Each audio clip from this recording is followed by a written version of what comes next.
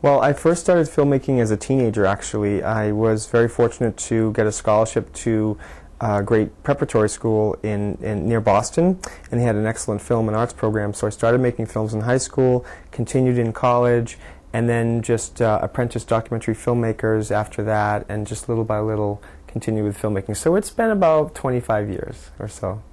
And then as far as where my inspiration comes from, I did grow up in the city of Boston in a very multicultural and diverse neighborhood named the South End.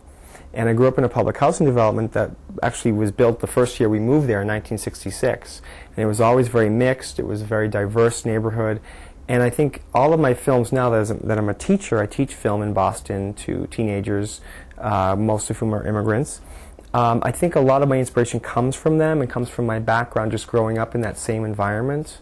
However, not being an immigrant, so I sort of see it from a different perspective maybe. But that's where most of my films are, the inspiration comes from that, and really working with teens. So most of my films also have youth as a subject matter as well. Well, again, because I work with mostly immigrant youth, I hear sometimes stories from them about their families and their struggles as immigrants in the United States.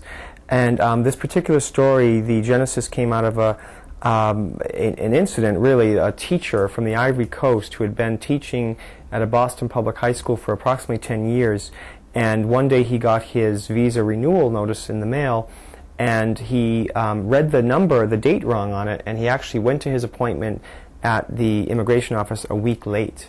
And unfortunately what happened is he was deported. It took almost 2 years for the whole process to run its course, but this teacher, this very upstanding, contributing person to the economy and society, was deported, and it really upset a lot of his students as well. The school shut down for a day in protest. Senators Kerry and Kennedy came out in his defense.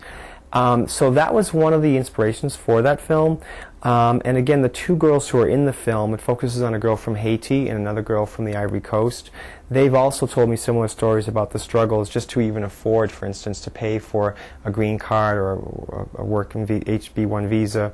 So that was the genesis of that film. And again, immigration and immigration reform in the U.S. is always a hot topic, and I think none more so than now when the economy is not doing the greatest either. And although I don't know the history of immigration in Spain, I do know that there's certainly an influx of immigrants, particularly maybe from North Africa, from Ecuador, Colombia, other Latin American countries.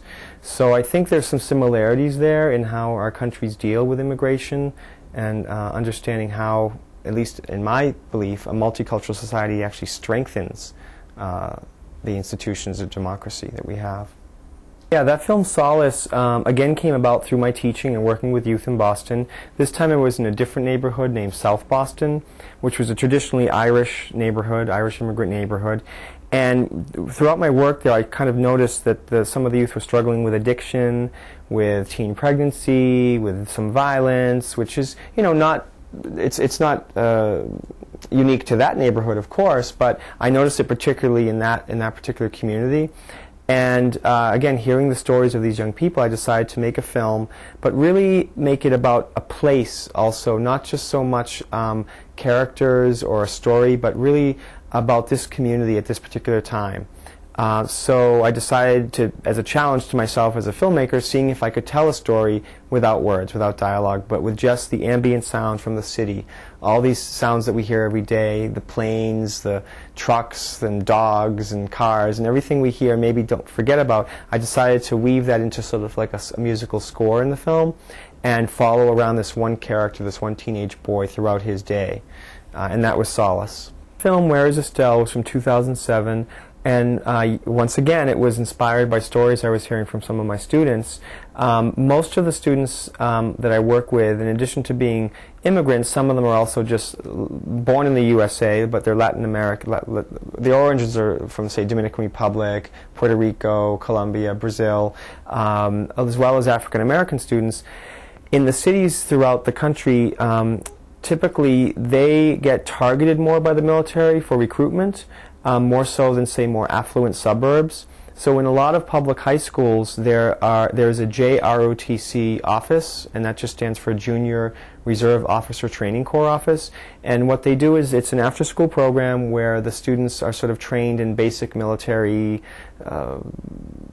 history as well as different kind of exercises, and so that by the time they're 18, they're more eager to join the military. Of course, I support the military and that every nation needs a military. However, what bothered me is that traditionally it was these disproportionately disadvantaged communities that were getting targeted and not really given the option of college instead, and not being encouraged to go to college, but instead being encouraged to just go into the military, which of course can lead to college down the road, but it's also kind of made me sad or frustrated that these young people I work with who were so bright and had so much potential were constantly being steered into that one path alone, not academics, but just the military. So that's where that film came about. Well, I think it was great. I mean, the two classes I met with were bilingual classes, so even though I had Spanish subtitles in the film, they understood, I believe, the messages in the film and the stories.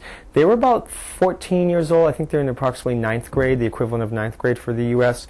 They were a little bit shy at first, I think, to ask questions, but then after they got warmed up a bit and saw a couple of the films, and some of the issues or messages in there maybe touched them more. So they had a fair amount of questions, and I also encourage them, as I encourage all young people I know, that nowadays there's really very little excuse not to make a film if you really want to tell a story that way. Video cameras are really cheap now. Some schools have them. Editing software you can get for free online. And then submit your short films to film festivals or YouTube or other websites. So it's a great way for young people to be creative and express themselves.